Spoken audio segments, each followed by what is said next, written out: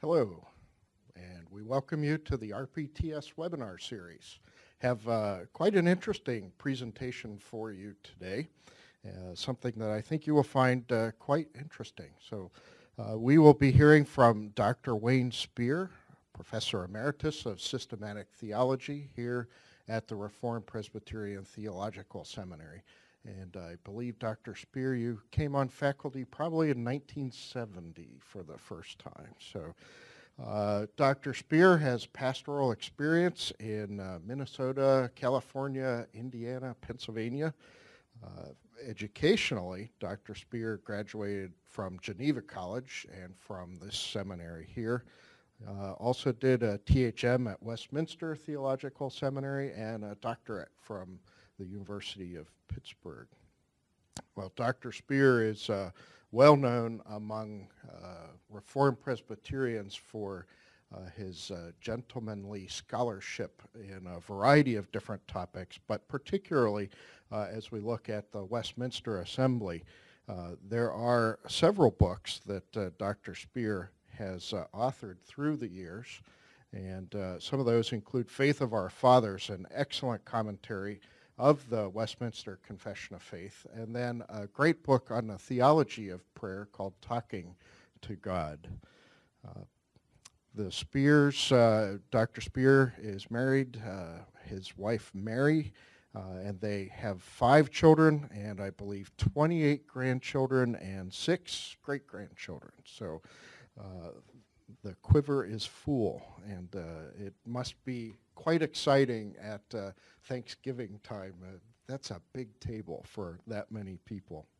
Well, Dr. Spear would tell you great stories of his time here at the Reformed Presbyterian Theological Seminary, including working on his transmission actually in the room that we're in right now. So next time you see him personally, you should ask about that. But we're here today to speak specifically about this work, Covenanted Uniformity in Religion, the influences of the Scottish Commissioners on the ecclesiology of the Westminster Assembly. That is quite a title, and it is quite a book. This is part of the Westminster Assembly project published by Reformation Heritage Books. So as a brief introduction, it's a common view that the Westminster Assembly was dominated by Scots pursuing their nationalistic goals to the disadvantage of a desperate English Parliament. Well, Dr. Spear reassesses the Assembly from the standpoint of the Scottish Commissioners and their influence in the drawing up of the form of church government. Sinclair Ferguson of Redeemer Theological Seminary notes, carefully researched and written with a gracious clarity, this book is enormously helpful in walking us through the long and complex debates on church government in which the Westminster divines engaged. Well, a little bit later in our conversation today, you will have an opportunity to ask Dr. Spear some questions about this presentation. There's a chat feature or question feature in your software in your online deck. So as you come up with those questions, or if you need some help in navigating the software, just type those in there, and we will help you with that. And you'll have your opportunity then to interact with Dr. Spear. So without any further ado, Dr. Wayne Spear.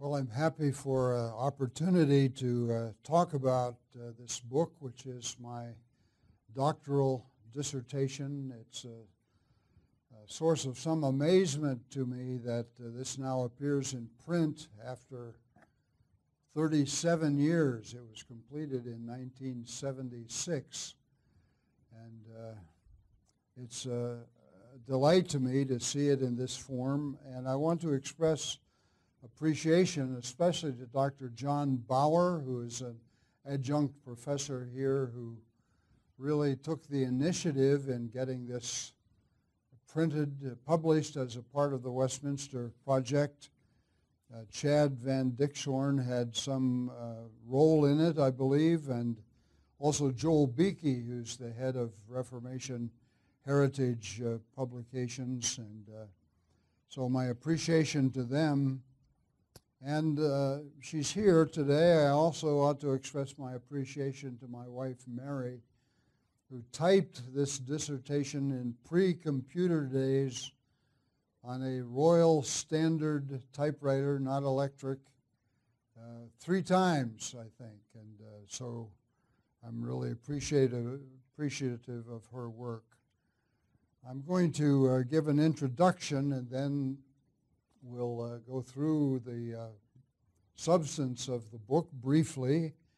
The title, Covenanted Uniformity in Religion, comes from a phrase in the Solemn League and Covenant, which I'll talk about in a minute, which said that the nations of England, Scotland, and Ireland were pledged to seek the nearest conjunction and uniformity in religion in the 3 kingdoms.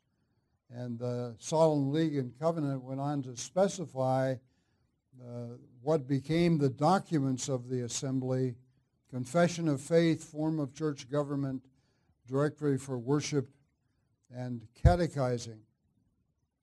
And I found the same expression in a number of other places. Among the Seceders in Scotland in 1743, there was a solemn covenanting occasion in which the Seceders promised to promote and advance our covenanted conjunction and uniformity in religion.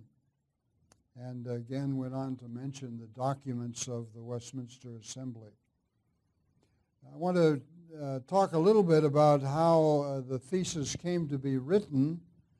I had been asked by the Synod of the Reformed Presbyterian Church to go to graduate school to get ready to teach here in the seminary. And after I completed the master's degree in Philadelphia in Westminster, I needed a place to do my doctoral work, and for geographical reasons I chose Pittsburgh Seminary, which had entered into a joint doctoral program with the University of Pittsburgh.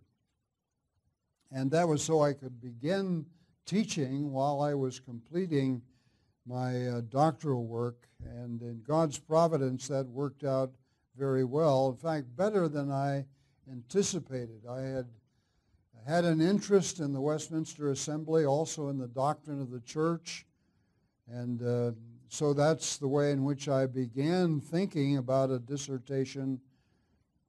I began to work on the form of Presbyterial church government, which was the first document produced by the Westminster Assembly. And it turned out that there was more than enough work to be done just on that document. So as usually happens in a thesis project, there was a narrowing of the scope to deal with that document, which had never been, in my knowledge, subjected to any scholarly study before this time. And there were some blessings in that choice of Pittsburgh Seminary that I didn't realize at the time. My professor, the chairman of my committee was Dr. Robert Paul, and I didn't know about this going in, but he was then in the process of writing a book on the Westminster Assembly. It's published under the title The Assembly of the Lord. And so I was able to work with a man who was intimately familiar with the working of the Westminster Assembly. And he was very kind to me personally, and so that was a big help. I also had the privilege of having Ford Battles on my committee. Dr. Battles, perhaps the foremost Calvin scholar in the world at that time, and he also was a great help to me. I became aware as I worked on the form of church government that there was available in microfilm form the unpublished minutes of the Westminster Assembly, the first year or two of the Assembly, about 1,400 pages, handwritten, not always very legible, but that became the main resource that I used in seeking to understand this document of the Westminster Assembly. And a dissertation has to try to prove something, and so it's not simply a study of that document, but also examines this fairly common idea that the Scots had a heavy hand in the Westminster Assembly and led it to produce things which were not really compatible with the majority of the folks in England where the assembly was held. And I'll talk more about that at the end of the lecture.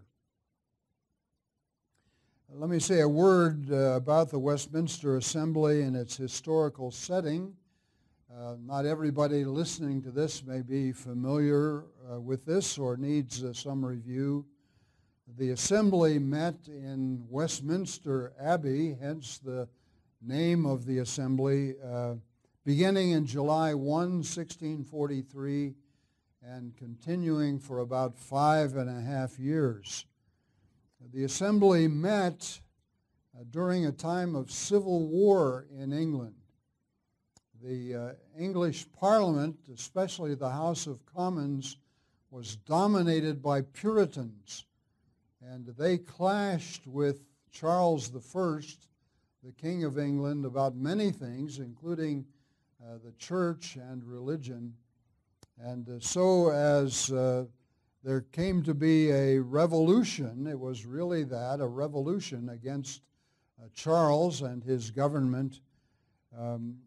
As a part of that, the Parliament removed from office the bishops of the Church of England who had been Charles's strongest allies. And so the Church of England, the National Church of England, was really without a government. And the English Parliament called the Westminster Assembly together to advise the Parliament about what government in the church should be set up in place of the one that had been removed. They also anticipated some changes in the liturgy of the church. They did not at the beginning anticipate producing a confession of faith, which really became, in God's providence, the major product of this Westminster Assembly. The Assembly was under the direction of the Parliament. This was in the time when there was union of church and state. There was one national church, and the Parliament would direct as to what the government of the church would be. And so this document was produced as a part of the advice of the Westminster Assembly to the English Parliament about what the government of the Church of England should be.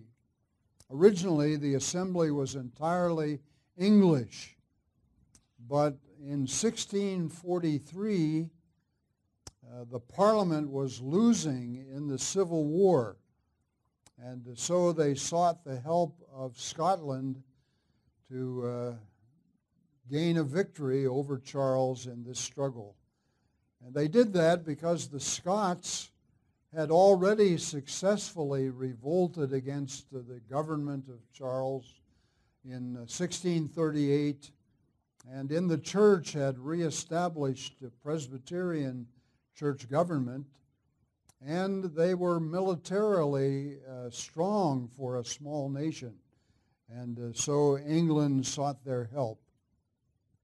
The treaty which brought Scotland into the war was called the Solemn League and Covenant, which pledged England, Scotland, and Ireland, as I have said, to seek uniformity in religion. Ireland was included in that without Ireland's consent,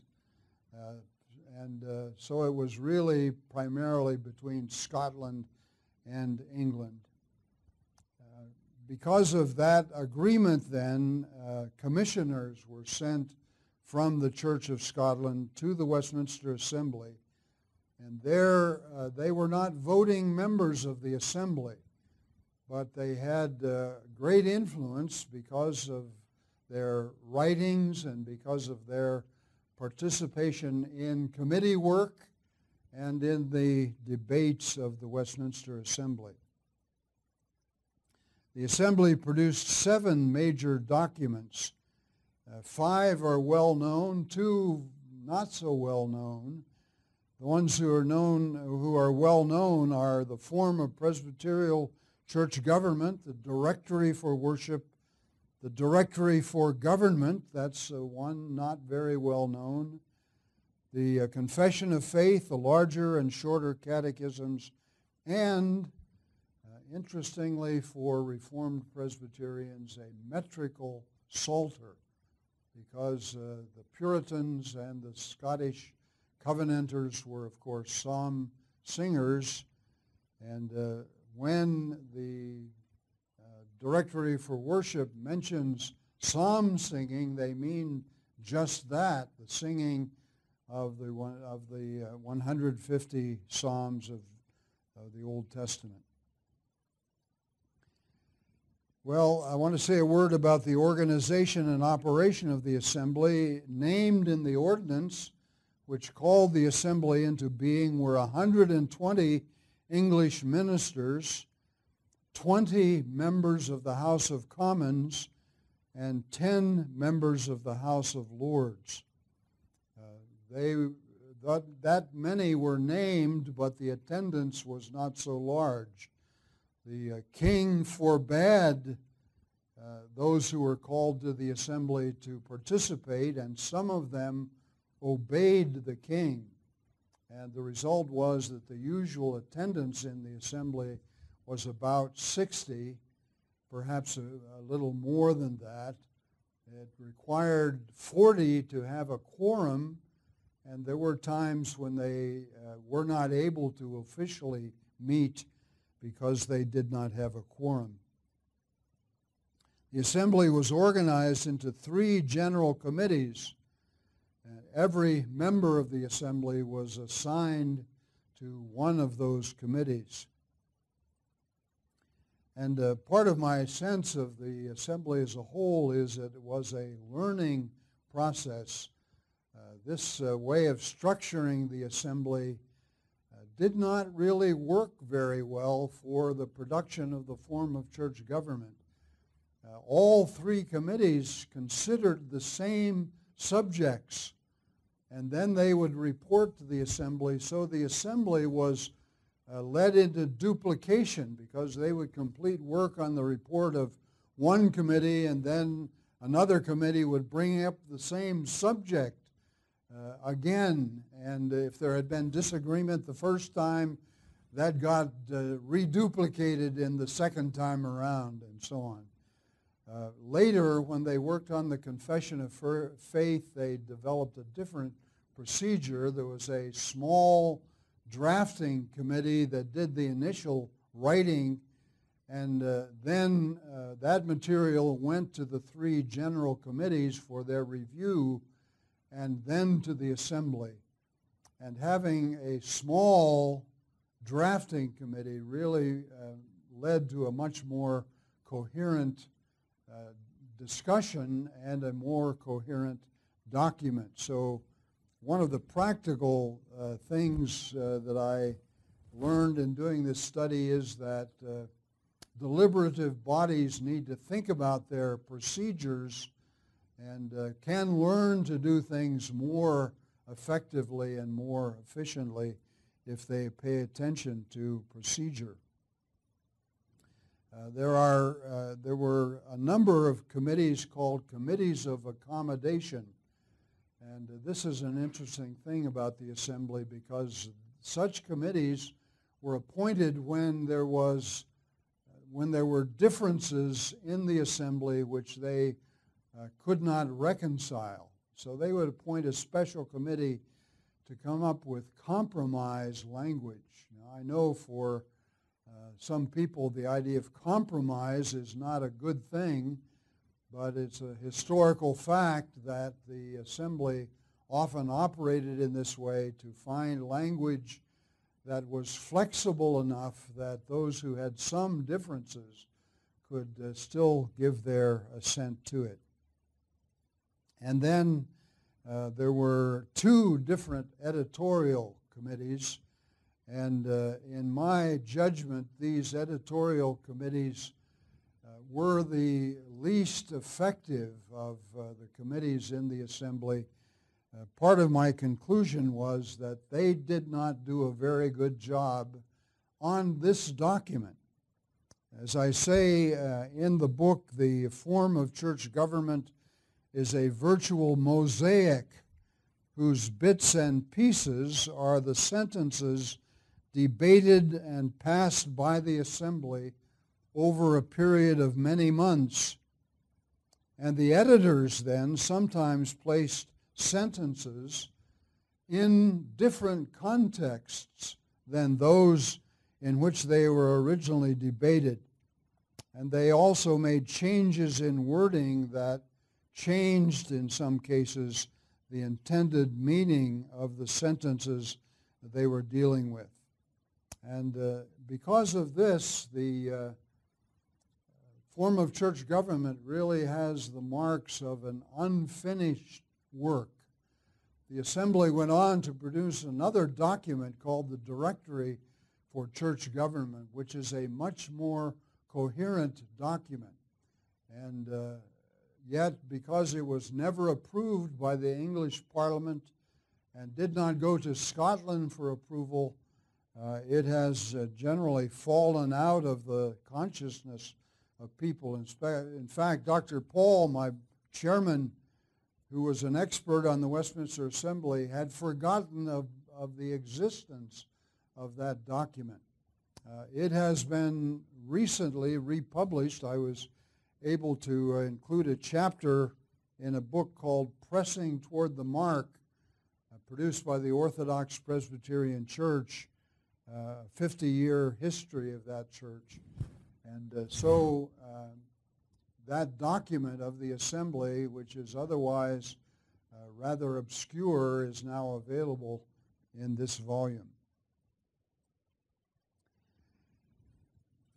Well, that much about the procedure and organization. Just a brief word about the Scottish Commissioners, upon whom I focused in this work.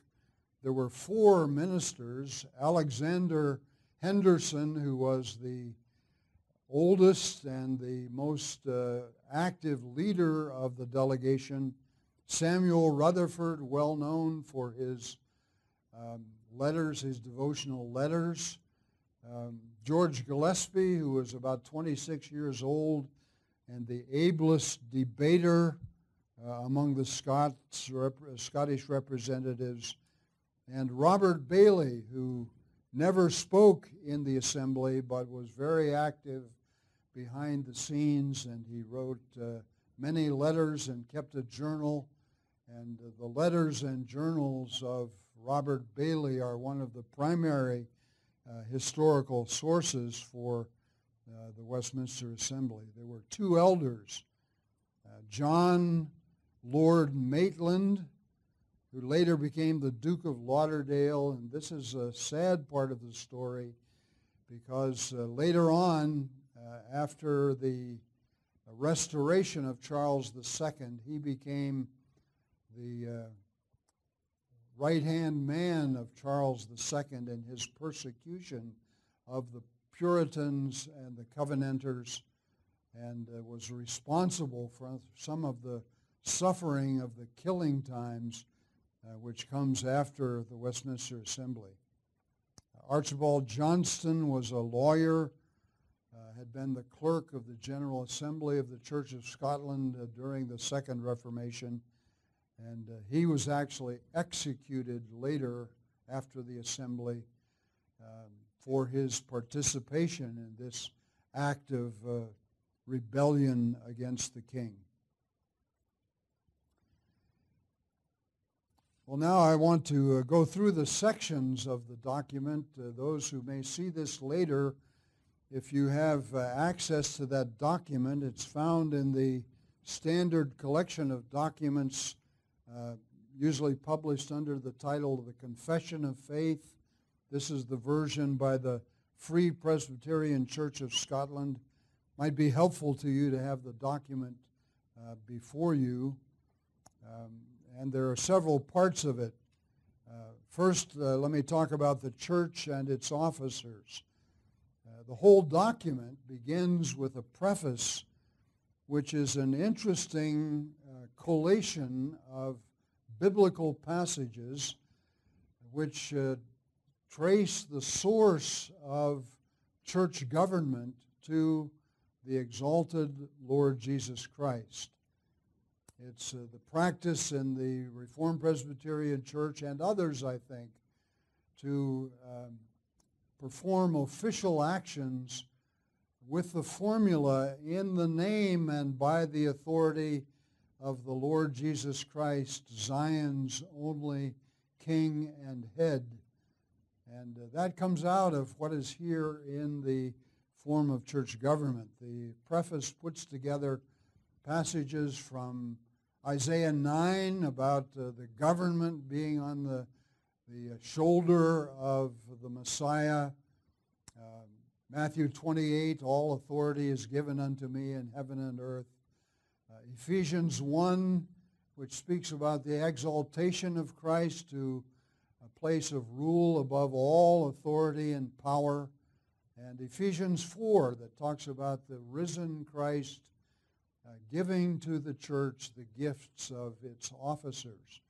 And so there's an interesting collation of those passages to biblically trace the origin of church power and church government to the Lord Jesus Christ.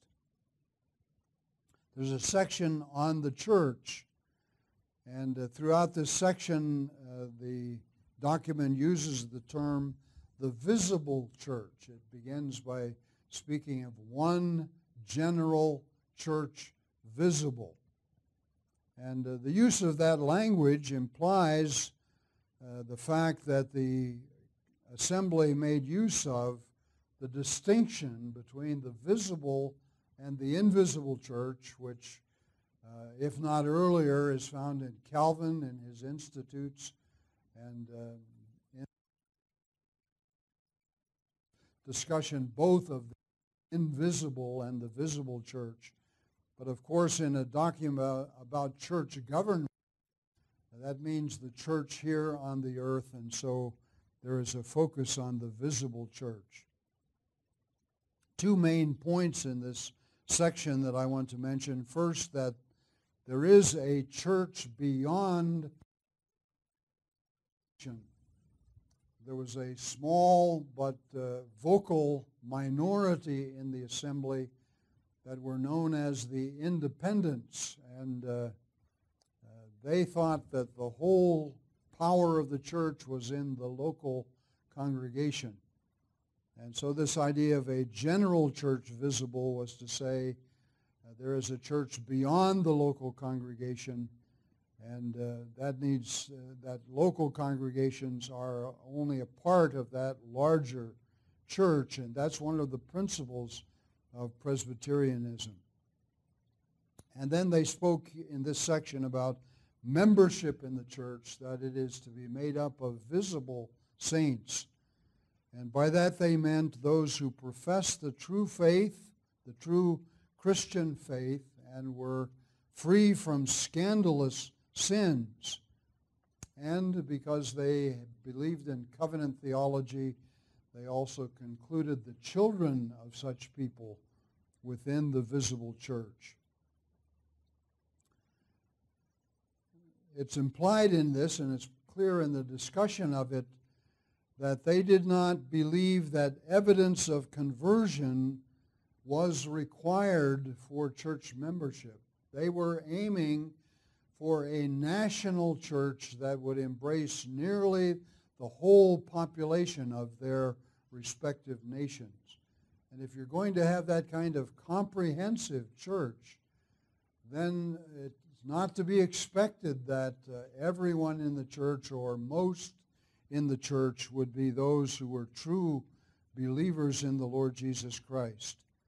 I think most Presbyterian churches since then, at least conservative ones, have moved at least to the point of saying we ought to inquire of prospective members whether they have saving faith in the Lord Jesus Christ, not that we can see their hearts clearly, but that we can at least ask for their profession. Then the officers of the church, and the document distinguishes between extraordinary officers, apostles, prophets, and evangelists, and the ordinary offices. Incidentally, they did not they discussed the office of apostle, but not of prophets and evangelists. But they did rather extensive discussion of the ordinary offices: pastors, teachers, other church governors, that's the language they used, and deacons. Pastors were responsible for prayer, for public reading of Scripture, for preaching, for catechizing, administering the sacraments, pronouncing the benediction, caring for the poor, interestingly, though they had discussion as to in what way the pastor would do that, by teaching others to do it or by his own personal involvement, and then also a ruling function. Teachers were a distinct office in the view of the assembly, going back to Calvin's view in the Institutes, this based upon Ephesians 4:11 that talked about pastors and teachers in the older translation. And so they regarded those as two different offices. But there was ambiguity regarding the sphere of service of these offices as to whether it was to be in the congregation or in the schools. And both for Calvin and for John Knox, the place of service of teachers was in schools organized by the church and answerable to the church, and that would include in the training of ministers in the universities. But since it was left ambiguous, and since the assembly said that teachers had the right to administer the sacraments, the distinction between pastor and teacher was blurred. And in fact, that may fit in my judgment with the meaning of Ephesians 4, which has a different grammatical construction when it talks about pastors and teachers, and so seems to indicate that those two functions go together. Then they had extensive debates about what they called church government, church governors. They used the word elders, but reluctantly. There was a rather strong resistance among the English to the office of ruling elder. Some held to it, others were not so sure it was a biblical office. When they talked about these church governors or elders, they based such an office on 1 Timothy 5:17 that talks about those who rule well, in distinction from those who labor in the word and doctrine. Also Romans 12 and 1 Corinthians 12, where the gifts for ruling are mentioned in those two lists of gifts. They did not, interestingly, as is commonly done today, refer to 1 Timothy 3 and Titus 1 as giving qualifications for ruling elders. They understood those passages as referring to ministers and not to ruling elders.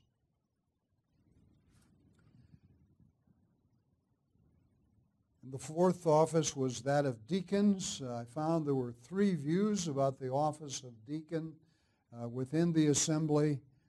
Some thought the office of deacon was a stepping stone to becoming a pastor. That had been the practice in the Episcopal government of the Church of England.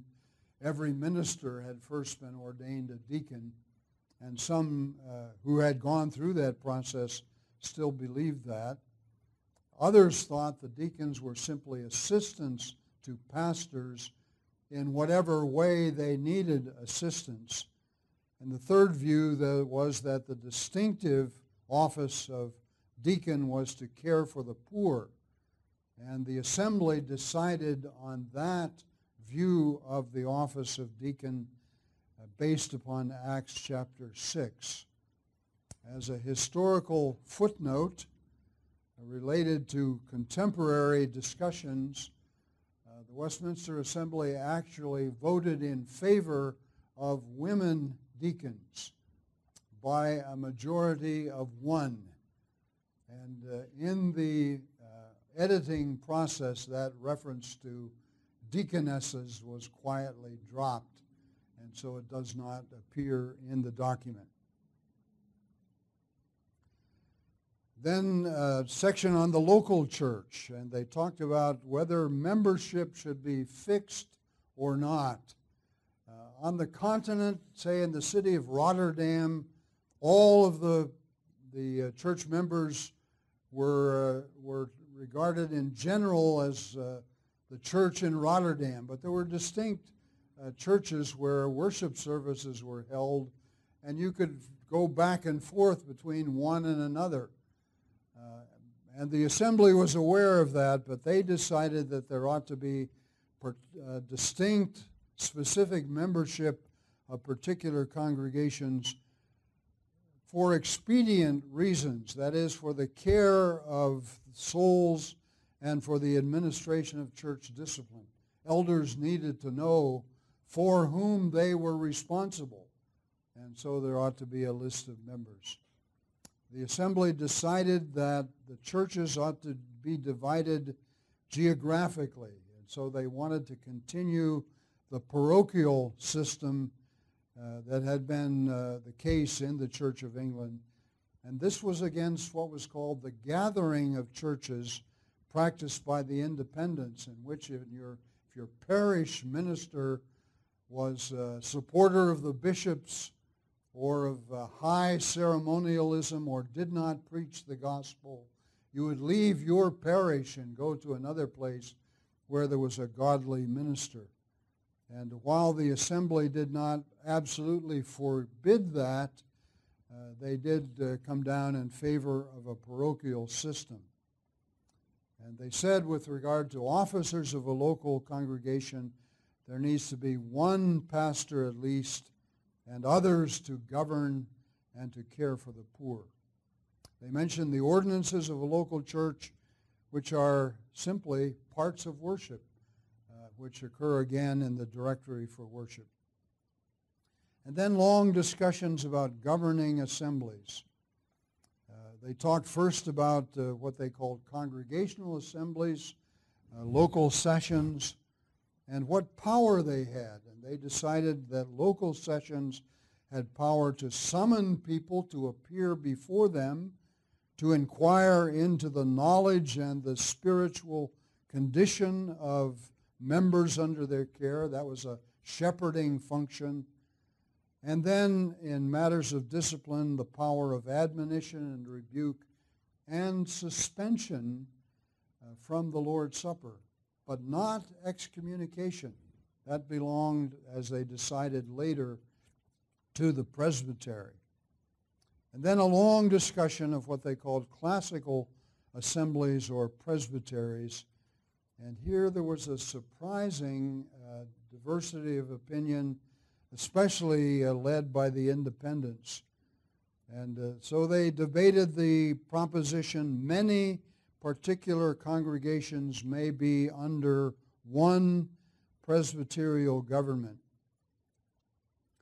And that's not a strong statement. May be under one presbyterial government, but they passed that based upon the approved examples of the churches in Jerusalem and in Ephesus, where their argument was there were too many people, too many Christians in those places to meet together in one congregation, so there must have been many or several congregations, and yet under one presbyterial government.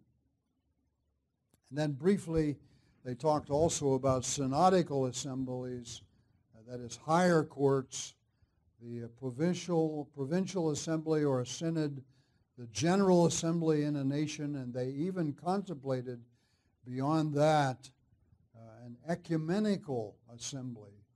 And there was some hope still alive at that time that the differences that had come since the Reformation could be resolved by a worldwide, or at least European, assembly of representatives of the churches. And then they had a long section on ordination. And I want to mention there, because I'm running out of time, part of what they said was that ordination meant the solemn setting apart of a person to some public office in the church, quite a general statement. But after that, in the document, all the statements about ordination belong to the ordination of ministers. That ordination was done by the presbytery, not by the local session, with the laying on of hands. However, the consent of the congregation was required as a part of the lawful calling. It was not really an election by the congregation, but it was an assent to the decision of the presbytery about installing a pastor in a congregation. There are interesting details in the directory for ordination, but I leave you to explore that on your own. Now just a brief conclusion. The form of church government was never approved as a document by the English Parliament, which had to happen in order for it to become law. Some parts of it were put into an ordinance for church government by the Parliament, and under that ordinance, some presbyteries were set up, especially in London. But when Cromwell rose to power, the cavalry commander in the Civil War, that became a dead letter because Cromwell was an independent and did not believe in a national church government. And so the presbyteries in England functioned only very briefly. And that was really the end of any substantial influence of this document in England. It was different in Scotland. The form of church government was approved by the General Assembly in February, with two exceptions. They disagreed with the power of the teacher to administer sacraments, and they did not believe the document gave enough power to the people of the church in the calling of ministers. Scotland wanted more than the power of veto. After Charles II came to the throne, he put an end to all of the work of the Westminster Assembly in Scotland as well as in England. And so the form of church government did not operate there as a practical guide. After the Revolution settlement in 1688, the Church of Scotland went back to an earlier document, the so-called Grand Charter of Presbytery from 1592. And so, again, the form of church government did not have great continuing influence except that it was published as a part of a standard collection of documents that included the Westminster Confession of Faith, and in that way came to have a kind of quasi-constitutional position, not only in the Church of Scotland, but also in the dissenting churches that later separated from the Church of Scotland. I can only mention very briefly the thesis of the dissertation now.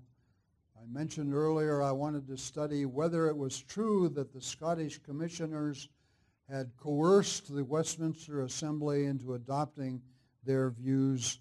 I identified 13 in parts of church government that were important to the Scots, that they wanted to have established by what they called divine right.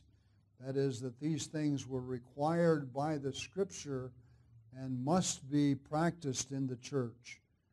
And as I studied those 13 issues, I found that the Assembly gave the Scots what they wanted on 2 of the 13.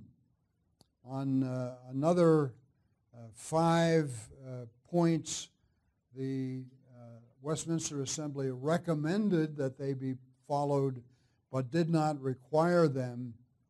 And then a third category of even less strength, things that were permitted.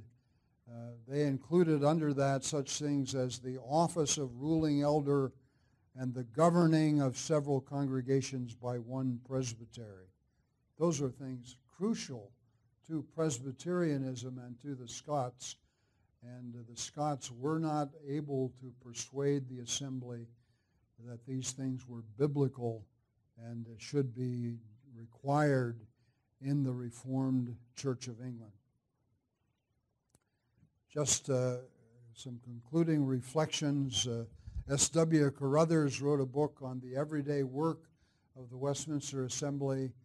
The thesis of that book was the Westminster Assembly of Divines was very human.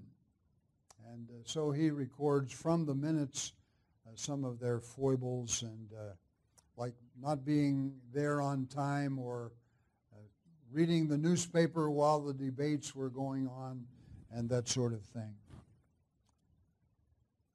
Another lesson that I take from this is that the Westminster Assembly failed in its stated goal, that is to set up a biblical church government in England. But the assembly was used by God in ways that were not originally anticipated. And the production of the Westminster Confession of Faith, and especially the Shorter Catechism, has been a means of blessing of the church literally around the world ever since the time of the Westminster Assembly. And finally, sometimes we idealize the Westminster Assembly. As I've said, they were human like us. And I think we ought to draw encouragement from that we in our imperfection can still be used by God in significant ways, perhaps different ways than we anticipate, as God is pleased to do in his providence. So I'll stop with that and we can see if there are questions. Very good, Dr. Spear. And I'll show you up on the screen as we collect some questions right now. We have bibliography, and you can, those of you who are viewing this can, I know that's small print, but you can go back and look as you go at the bibliography. And I did want to remind all of you that we do have another webinar coming up on December 5th. And that will be, of course, at 3 o'clock. That's Dr. John Tweed-Dale. He is an adjunct professor here at RPTS and will be speaking on an introduction to Reformed theology. So you'll want to make sure that you also capture that. We do have quite a few questions coming in. So let's get to that. So, Dr. Spear, have any churches in recent history, say the last 200 years, adopted the Westminster form of Presbyterian church government? It's quite hard to trace the official actions of churches with regard to this document. The Church of Scotland, as I've said, did not, after the Revolution settlement, go back to the form of church government. However, when they were engaged in negotiations with the United Free Church in the 1920s, as they talked about their documents, they included in the listing in those negotiations the form of Presbyterial church government. So it's hard to find acts of assemblies that actually adopt this document, but they have, I think because of the association with the Confession of Faith in this collection of documents, as they have what I call a quasi constitutional status. But I think all American Presbyterian churches, and I think this is also true of the Scottish churches, have documents of their own rather than the form of church government. Dr. Spear, does your book or your dissertation address the elements of worship as discussed by the Assembly? And if so, does it cover the distinction between elements and circumstances of worship? Only in this document, the only reference to the elements of worship is where it talks about the ordinances of a particular congregation. Discussion of those other things came in the Directory for Worship and then in the Confession of Faith, both of which specify the parts of worship. I'm not conscious that they use the term elements. The first chapter of the Westminster Assembly does talk about the fact that there are some circumstances of worship that are to be decided by Christian prudence in the light of nature, but does not give a listing. It may be that, and I haven't focused on the minutes behind the Confession of Faith, there may be discussion there, but I'm not aware of that. Another question concerns the role of sessions, and you spoke of the shepherding role of sessions in particular. Had this been a common practice prior to the discussions of the Assembly? My sense is that the emphasis upon the shepherding role of ruling elders is a rather recent development.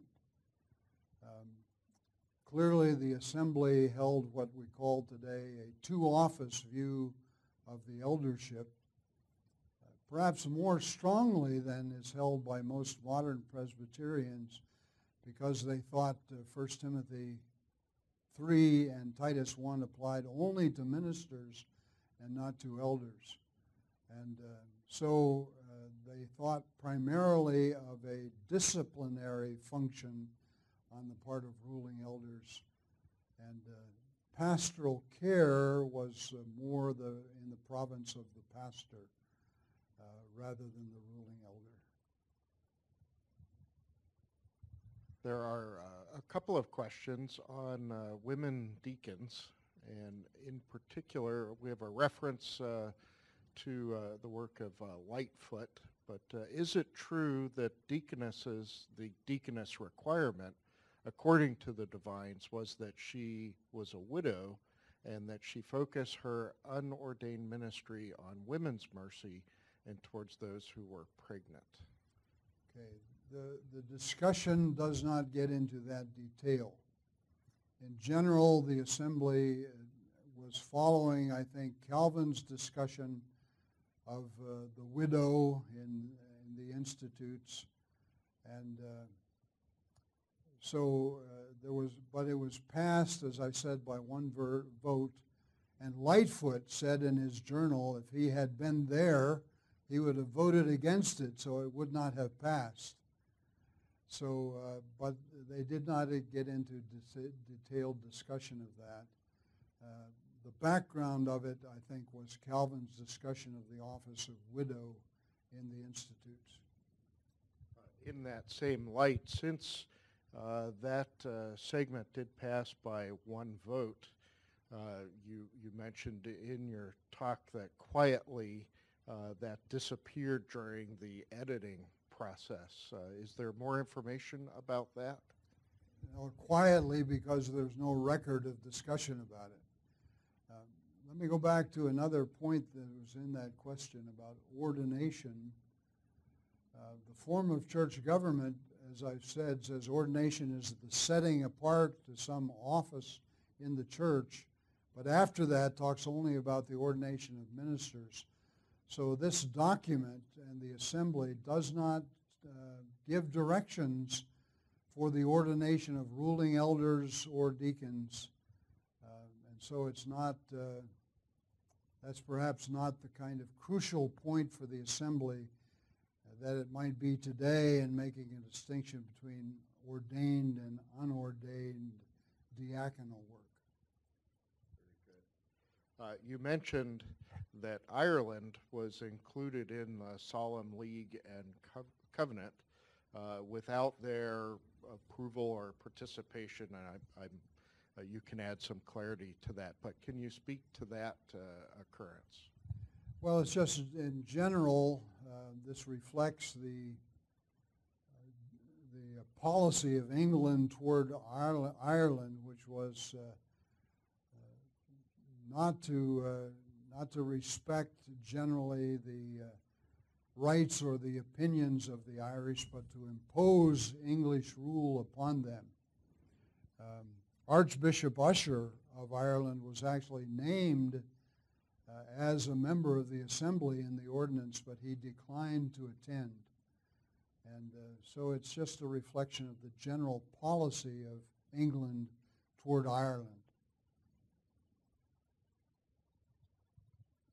As I scan the board here, I don't see any further questions. So Dr. Spear, we thank you for your time and obvious passion around this topic, and we are sure that many will be blessed by the work that you spent so many hours upon years ago. And Mrs. Spear, we thank you for that dedicated typing. Anyone who has prepared a paper of substance on a computer today understands how difficult your task must have been. Well, again, as a final reminder, next month, December 5th, Dr. John Tweedale will be taking us through an introduction to Reformed theology. And this webinar has been recorded. You'll find it available through the seminary's webpage and our YouTube page for your viewing use at some point in time in the future. Well, we thank you for your time today, and blessings to you.